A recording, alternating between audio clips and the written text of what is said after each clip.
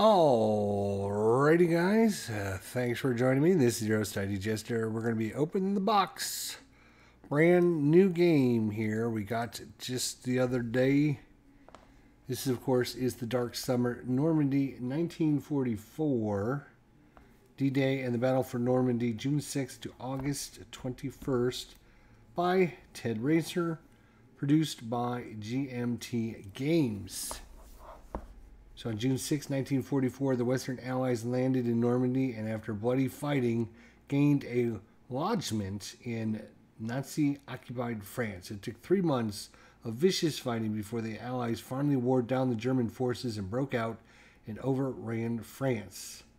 The Dark Summer Normandy 1944 is the latest of Ted S. Racer's World War II operational series that began with the Dark Valley, the East Front Campaign, 1941-45. The game uses a chip pull activation system that determines both the order and type of each side's actions during the game's 10 action-packed turns. The unknown activation sequence means that neither player can take anything for granted. The Dark Summer covers the entire battle from June 6 to August 21st. Victory is determined by the Allies capturing Cherbourg, exiting units to Brittany and Paris, and preventing the exiting of German units. Players can also win a sudden death victory if they achieve remarkable success before the end of the game. The Dark Summer is a game of moderate complexity, but nevertheless covers all the important elements of the campaign.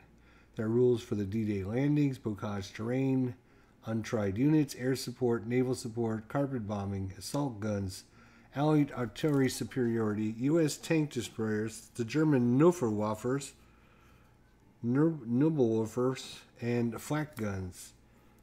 A game on the epic campaign that is playable in a single day's gaming and with a small footprint that only allows it to be left set up for study. The Dark Summer Normandy 44 is a must-have for fans of World War II operational games or students of the campaign of Northwest Europe. There is 1 to 2 players, 4 hours, complexity 5 out of 9, solitaire suitability 7 out of 9, ages 14 and above. All right, let's open the box and see what is inside the box. Come on, there you go. Let's see, just got this in with my last shipment from GMT. So, opening the box, hey? Alright, see what we have. So, we have a playbook with a picture of Field Commander Rommel there. I know Tony's Board Life and Rough Swordsman probably don't know what that is. That's, or what they should do to that. Extended example of play.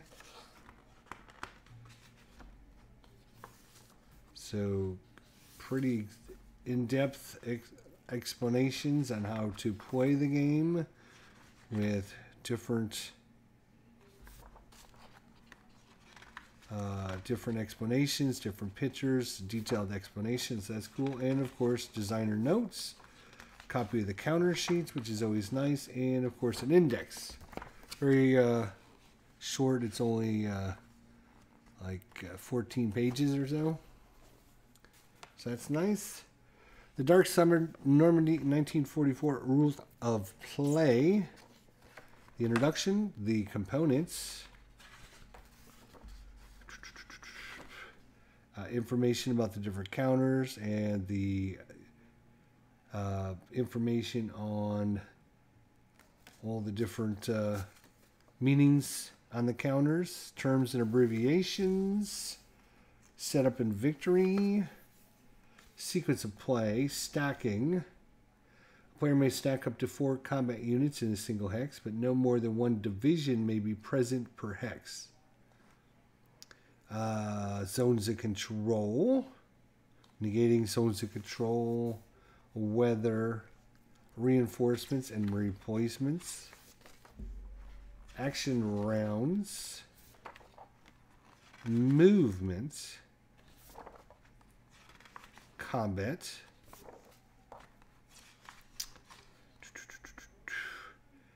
Allied first and second wave rounds. Point to Hawk. Strong points and OST battalions. Cherbourg combat, bocage, and cities. Combat support markers. Supply. Units out of supply. Attrition. Allied optional boundaries. And general rule reminders and D-Day reminders. We have a copy of the charts, combat result charts, the Cherbourg combat table, the weather effects and movement in combat. Two-sided with terrain on the other side. Movement cost, combat effects, and any notes, and of course information. And it looks like there is 2 copies of that. There's a second player aid card. Activation chit availability table. So what chits can go in the cup depending on the weather. Replacement tables. Your sequence of play, rebuilding unit tables. On the back we have the general rule reminders. Allied sudden death victory, German sudden death victory, Allied victory point table, and the German victory point table. Then we have a counter sheet. Good thick size counters, which I'm happy about. That's nice. This is, of course, sheet number 1, and I will let you take a look at the counters here so you can see them. American and Commonwealth.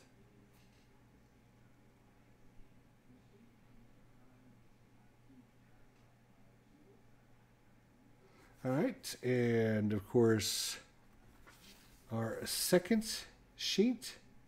This is going to have the German. Looks like some fortifications here. So once again, let's you look at what the counters look like.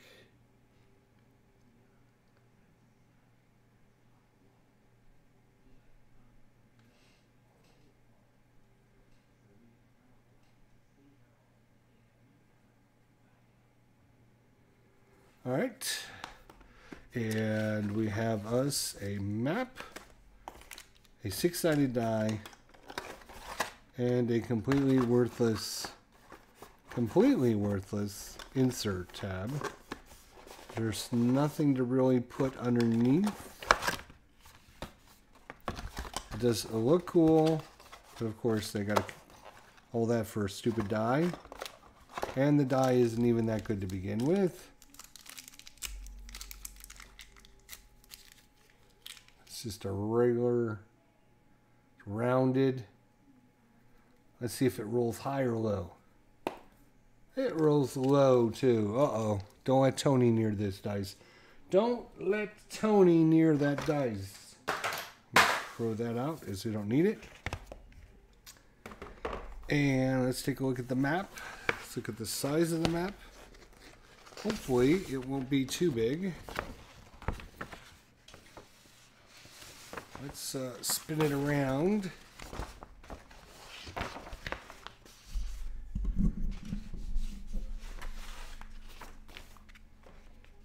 It mostly fits on my table. Mostly.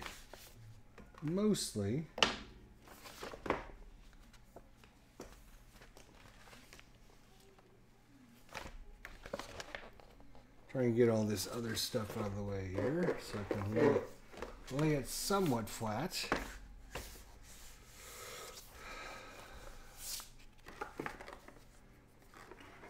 So you got the Cherbourg box in here. Here is going to be Utah, Point to Hawk, Normandy, or Omaha, then Gold, Juneau, Sword Beaches, and the surrounding terrain. Very familiar. Most Normandy maps will have the extension that goes all the way up. This one just cuts it off there. And then you have a box, I believe, where the where the German Cherburg units go, and then anyone that's assaulting them, that place would go there. Slide it down so you can see a little bit better. You got first wave, second wave, third wave. Okay, you got a Eastern exit box for German and Allied units all the way over here. You got a terrain chart here. You got some Allied action round track, turn record track, victory point track, and current weather track.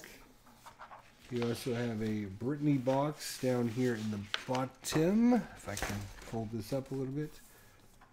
The Brittany box, U.S. units only. May leave, just entered. There you go. You got the Boyer, Con,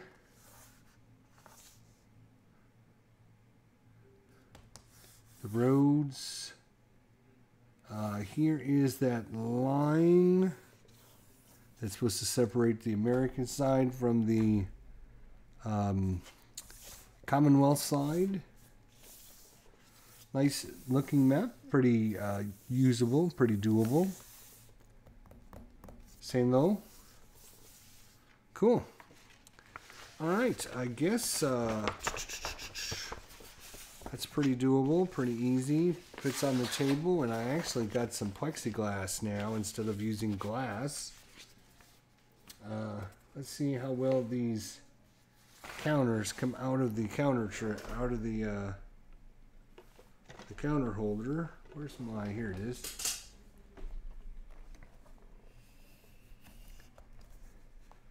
Let's see how well these come out.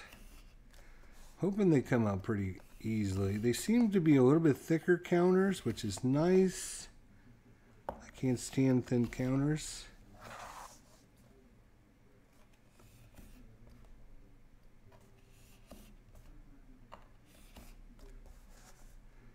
Let's see.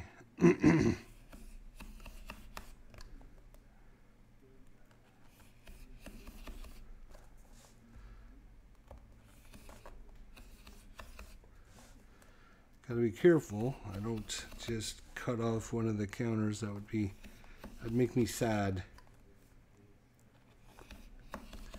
I haven't checked to see if there's any errata online about this game yet, since I just got it and all.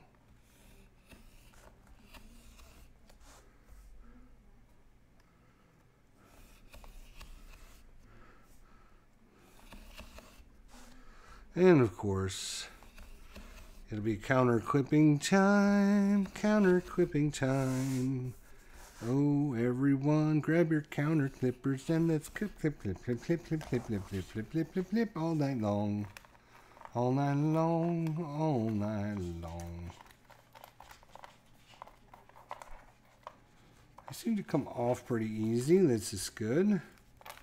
You see I can just kind of punch right through the sheet. And it's only 2 counter sheets, thank God. One of my favorite things to do is clip the counters. I know it is a passage, a birthright that all Americans, I think it's part of the Constitution, in fact. I'm pretty sure that part of the Constitution says all man shall be created equal and be able to clip counters from their counter sheets. So say we all. So that is a sheet.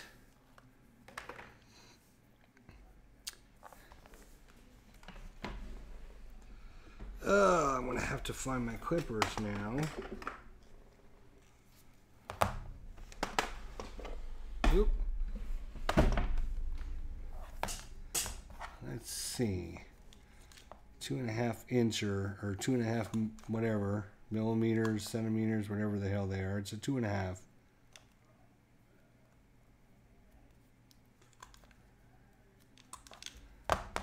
Look at that, a perfectly clipped counter. No.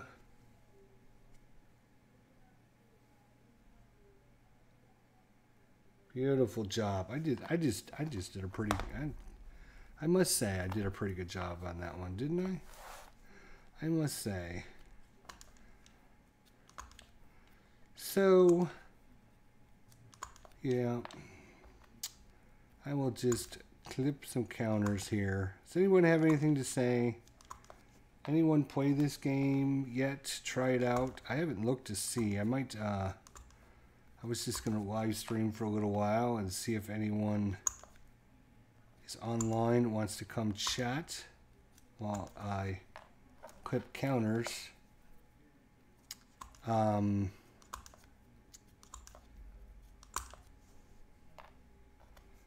I haven't looked to see if there's any playthroughs or anything of this yet. Damn.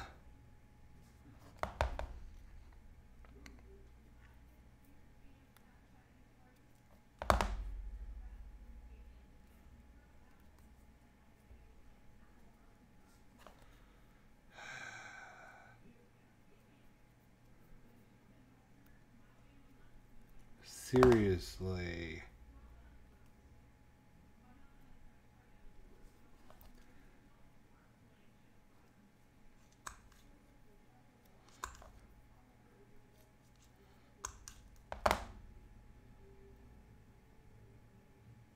I'm gonna have to glue that back on because, wow.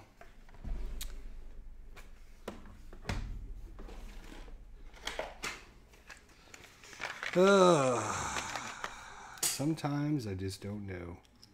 Sometimes I, oop, come on now.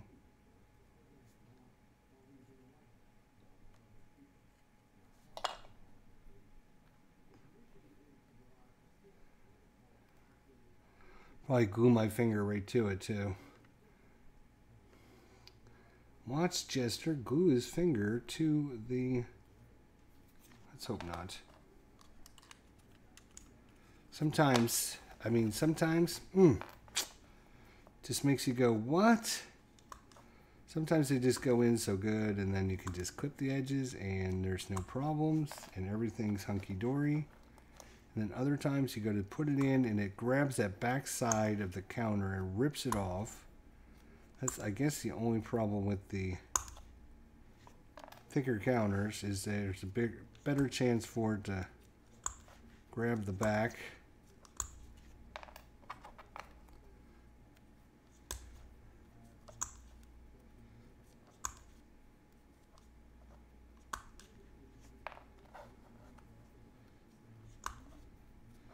Well, maybe I'll go online and see if anyone's done a playthrough or rules explanation or whatever.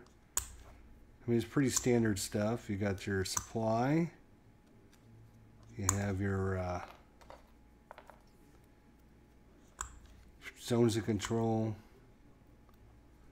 And all your special rules for the Normandy landings, I'm sure. The chit pull system is interesting with the fact that I think this is the first Normandy game I have that has a chit pull system. Not sure what my feelings on chit pull systems. I guess it's okay. Damn. That's a blank one. Yeah, I guess I'll do the blank one too. In case you have to do any replacement counters. Alrighty, well, that was the fun and excitement of... Where's my box? Here it is. The Dark Summer. Normandy 44. D-Day in the Battle for Normandy, June 6th, August 44.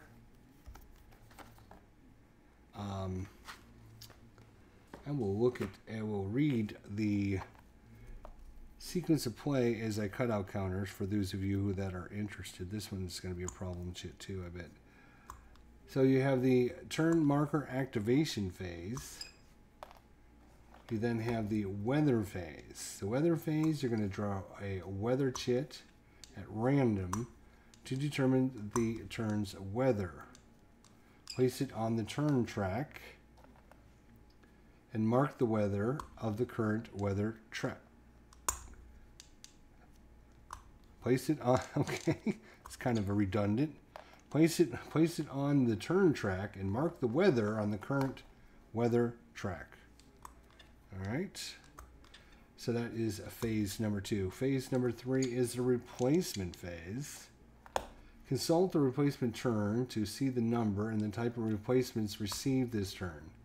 First the Allied player, then the German player. Spends replacements to bring in replacement units back up to full strength. Unused replacements are lost. And we have the action phase.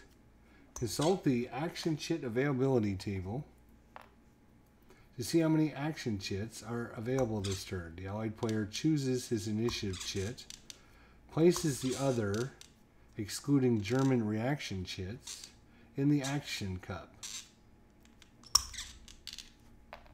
You following along with me? Good. In the first round, the Allied player is the active player and plays his initiative chit. In subsequent rounds, draw a chit at random from the action cup. The owner of the chit becomes the active player and plays it to the action round track. After each Allied round, the German player has the option to play a reaction chit, if available. On turn 1, the Allied player does not choose an initiative chit, and the sequence of chits for the first 4 rounds is fixed. Okay. Number 5 is the attrition phase. Check units in supply. The German player does this every turn. The Allied player does this only on rain and storm turns. Units that are out of supply lose a step. Then you have the cleanup phase. Move units in the just entered section of the Brittany box to the may leave section. Remove action chits. Combine action markers and prepared offensive markers from the action round track. Reinforcements that fail to enter may be placed on the turn record track in the space for the next turn. Number 7, victory check phase. That is going to be check to see if any victory points have been gained this turn.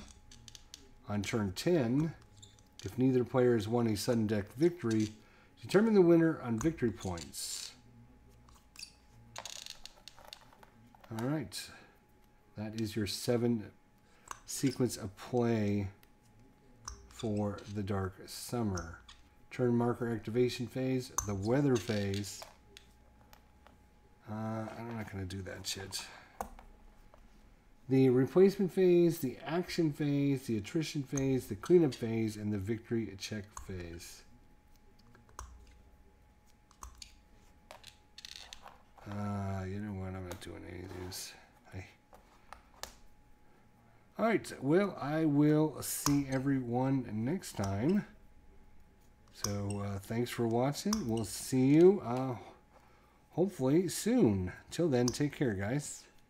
Enjoy the Dark Summer. Oh, this one's going to be a problem. Well, maybe. We'll see. All right, guys. Take care. See you next time. Thanks for watching.